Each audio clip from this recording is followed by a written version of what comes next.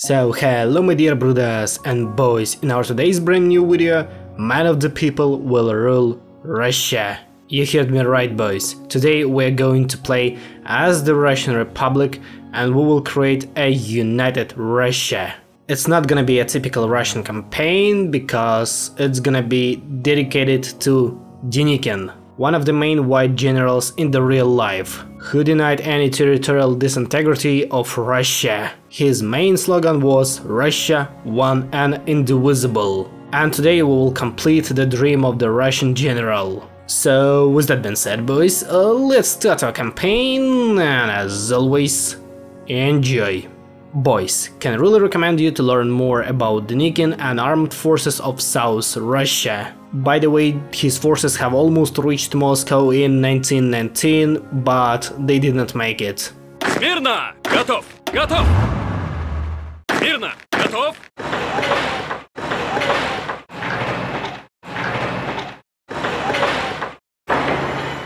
A troubled history, that's about Russia. So Petrograd as well as Moscow have fallen in 1920, and Constituent Assembly decided that we need to form a new Russian Republic. So it was established, and for more than 15 years it still exists. But Republic has got a lot of problems and a lot of controversial scenes in it. We didn't get any stronger for last 16 years, and the situation in Russia is getting only worse and worse. So something needs to be changed right here, right now, in 1936. Of course, Kerensky will die, a shot that will ruin across the world and will change Russian history forever. Oh, and as you can actually see, I've got the based military stuff. Denikin, Drozdovsky, Romanovsky, Dragomirov and Manstein. Manstein is like a fifth wheel, but don't care about him. Probably we will change him later, but those four boys are based. That is our future team to rebuild Russia and restore her borders at least of 1914. You know, life imprisonment. Yeah, announce snap elections. We will do that for sure. Who the fuck needs those elections? Because I don't need them. Oh fuck, we lost Alasharda. They declared their independence. But they will be punished a little bit later. What about recovering from the Black Monday? We will initialize the Senate plan. Cause, you know, supporting leftists in our today's campaign is not a good idea. Our first reform is gonna be devaluation of the ruble. Increase taxes. Bill collector would be proud of us. For some reason Germany invaded Poland. We didn't announce snap elections and as a result military coup did it. Now General Kornilov rules Russia. Workers strike in Petrograd. Just shoot them. We shall deal with the insurgency. Dealing with Petrograd uprising. Arrest red generals. Dealing with the Petrograd uprising X2. We can try to arrest left SARS with the NRPR help. Savinkov, it's your time to destroy leftists. Good night, left side. And Petrograd uprising was crushed. Victory of the Rovs. Российский общевоинский союз, or in English, Russian All-Military Union. Russia has only two friends, army and fleet. Based. But don't forget about Democratic People's Republic of Korea. Right after this you will receive this event, the Denikin-Wrangel conflict. Of course you can ally with Savinkov, but that's not the main idea of our today's campaign. Rumors of a monarchist plot in the military. Well, you see, our Bruda, Drozdovsky, is a monarchist. He is a huge fan of monarchy and restoring monarchy in Russia. Hearsay isn't justification to remove talented officers. So monarchists will remain in our army, cause they are great guys, they don't have problems with us, and we don't have any problems with them. And Savinkov is just Savinkov. Savinkov raises uprising in Tambov. So now I have to deal with his uprising right here. Investigate Wrangel's ties with Ukraine. Shortly after the October Putsch, it was Wrangel who worked with Pavlo-Skarpatskiy's Ukrainian state and still remembers the hetman fondly. Soon after, however, he resigned his post and joined Denikin's armed forces of South Russia. saying that he will not serve the German occupation. However, there are rumors that Wrangel, from the family of Baltic German origin, can be secretly a German spy that has been delivering data to the German intelligence. We must investigate this case. Oh, that's a really interesting question. Wrangel is a secret agent of Ukrainians. If we take a look on that from history, well, Wrangel recognized Ukrainian existence and Ukrainian identity. Meanwhile, Denikin said that Ukraine, it doesn't exist at all. Ukrainian state is just a circus with clowns in it, and they should be a part of Russia again. So now you understand why Denikin has this position about Wrangel as an Ukrainian spy in a Russian Republic. But those events in balance of power, it's a masterpiece. Really. Detailization of Russia in Kaiserredux is just amazing. What? Don Republic demands formal recognition. Bagaevsky, you were my friend back then in 1918 and 1919. What the fuck are you doing right now in 1937? My dear good old friend, it's not a good idea to do that. Forming cabinet of ministers. The peasant marshal will lead the government. Oh yeah, I didn't tell you that Denikin was born in Poland. He is half Polish, half Russian, and he was raised in a peasant family. Meanwhile, all high-ranked generals and other military staff were from aristocrats, and Denikin proved that a poor boy from peasant family can become a general too. That's why he is called the peasant marshal. He and his family were just the typical citizens of the Russian Empire. But unfortunately, in March 1937, at the age of 68, Kornilov died.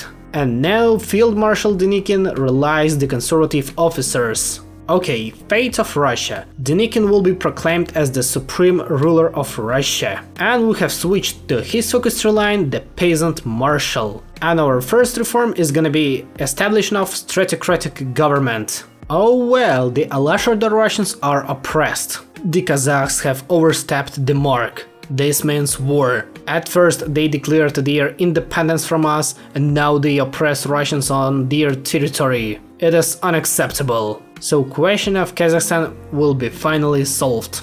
Denikin shows to the whole world that he is a strong ruler. He is a real vozhd of Russia. That wasn't a big problem for us to solve Kazakh question. 3.5 million people have returned to Russia. Oh yeah, didn't tell you that population of Russia at the beginning of our campaign was around 91 million people. Okay, Turkestan decided to declare war on us. I didn't expect that, but well, Central Asia is gonna be cleared in 1937. I mean, fully cleared from all of those separatists. Central Asia is secured.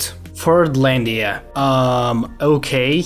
And Henry Ford rules it. I've never seen that Henry Ford can rule any of American Civil War fractions, especially Constitutional American Republic. If you know how to bring him to the power right here, please let me know in the comments. Cause the whole America is gonna be Ford's factory after that, after his victory in the Civil War. Oh no, Finnish Socialist Workers' Republic has joined the Third International. Now it's 200% that we will have war against the Third International. It's time for our expansion. Holy shit, this icon is based. And our alliance will be known as Moscow Accord. First things first, the question of the Don Republic. We need to finally get our access back to the Azov Sea, after that to the Black Sea. Russia needs to be a dominant power in the Black Sea. In the future we will also gain access to the Mediterranean Sea, but that's a question of year 1940, 1941 or even later. Norway wants to join our allies. That was a surprise for me, but I'm always glad to see Norwegians in my alliance.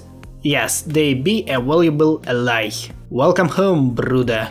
I don't know why, but any decisions about Don Republic have just disappeared and I did nothing, so let me just declare war on them. Meanwhile, Transamur plunged into chaos. Stupid Kolchak. Rostov and Novocherkassk are successfully liberated, minus Don Republic. Kuban Cossacks are gonna be next. What to do with Kuban? Start consulting with Ukraine? Seriously consulting with Ukrainians? Hell no, man. We will start sending agitators. That's what we should do. Oh wait, Mongolians are fighting against everyone, so we can easily solve Mongolian question and also conquer East Turkestan pretty easily, maybe conquer some Mongolian lands, so rest of my army will go to the east to solve Mongolian question. We can't demand Tuva, so let's do it. Kuban in 3 days is real. Border clashes in Tuva, so we will fight with Anhui Klik or Mongolia anyway.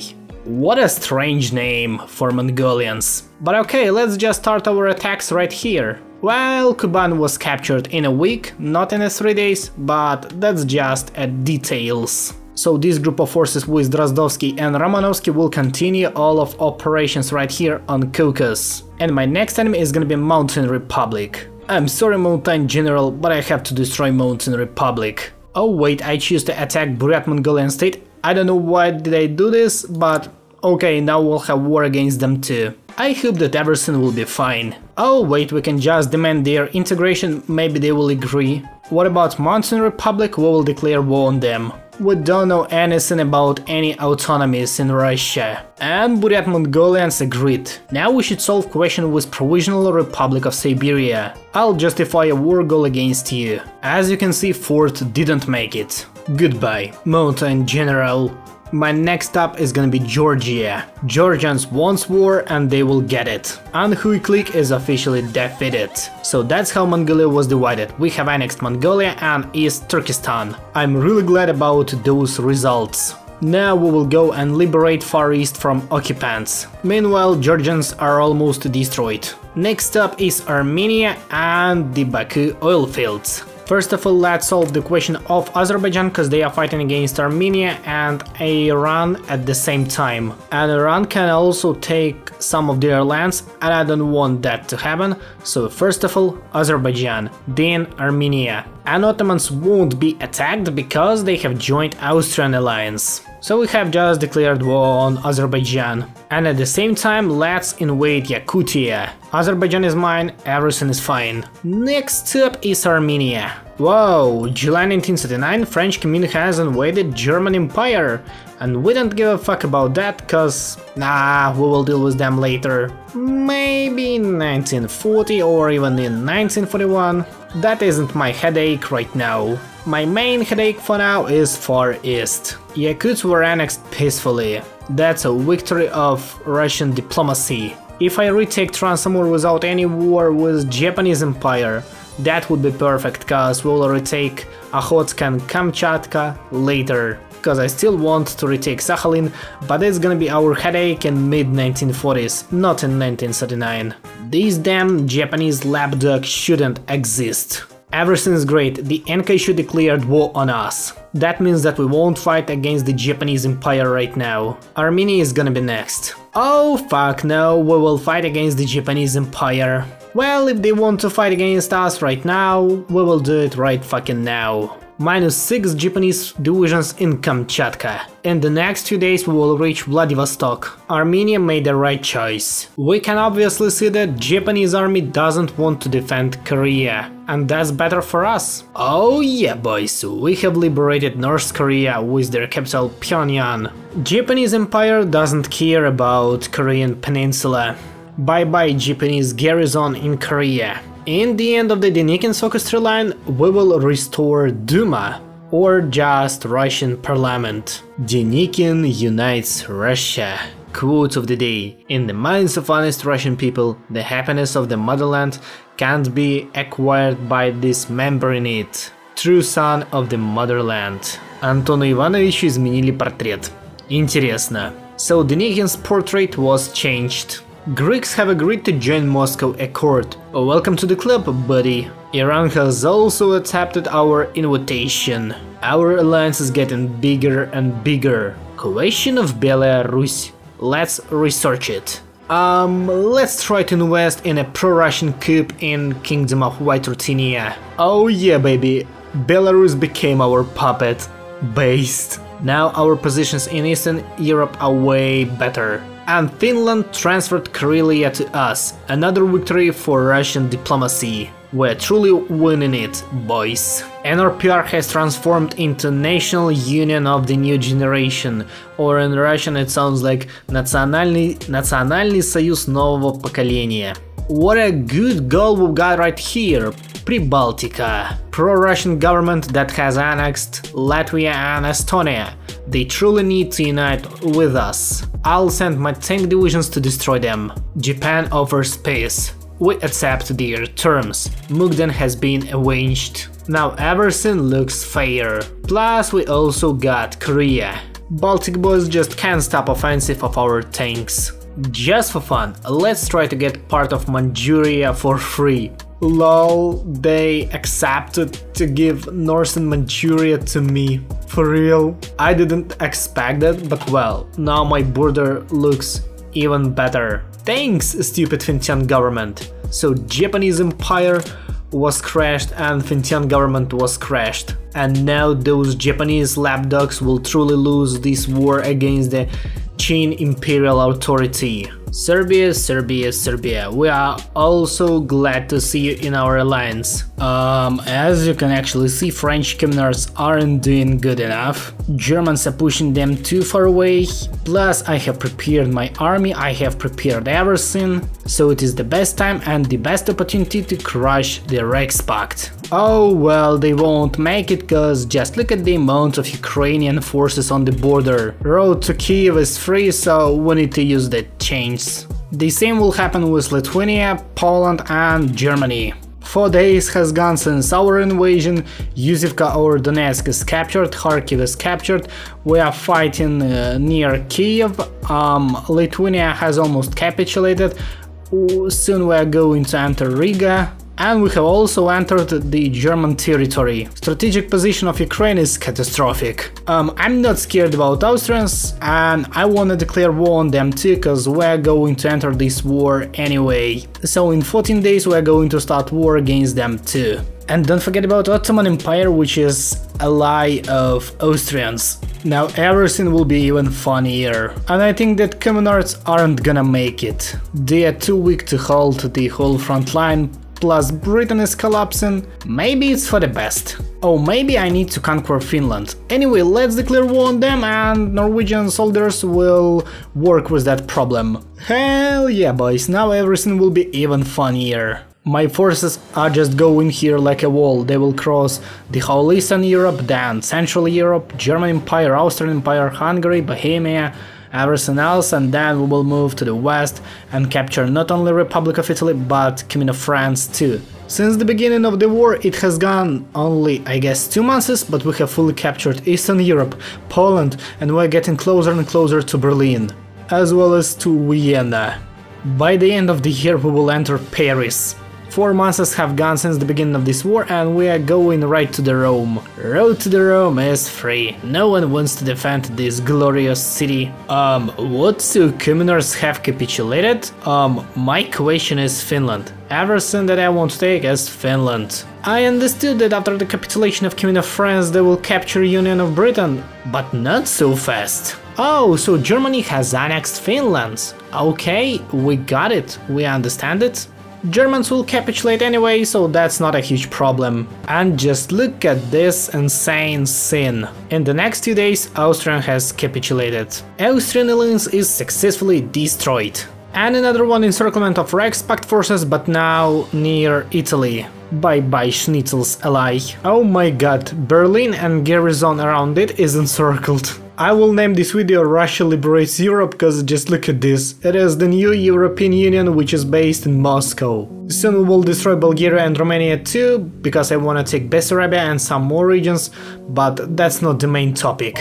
Finland, the very last big part of the Russian Empire, which is now gonna be in the Russian Republic, is finally back to the motherland, back to home. Spain and Portugal are mine now. So I have conquered everything is good, you can see that I have created a great European Union, I need to fix some problems in Balkans, but that's not the main point. The main point is that somehow right now I'm in the war against the whole Entente. But who cares about war against Entente? Seriously. Since March 1943, war in Europe has officially ended up, and we have liberated like really lots of countries. I don't know why, but we can't liberate Portugal, so forget about Portugal. So this is NATO plus European Union 2-in-1 Russian edition. Now Moscow is the capital of Europe. I don't know why our capital locates in Petrograd, because I choose Moscow as our capital. Forget about Petrograd. Moscow is the real capital not only of Europe, but of the whole Eurasia. Only Switzerland, Netherlands, Ireland, Denmark and Sweden have left neutral in Europe. So that's the true one victory of Moscow.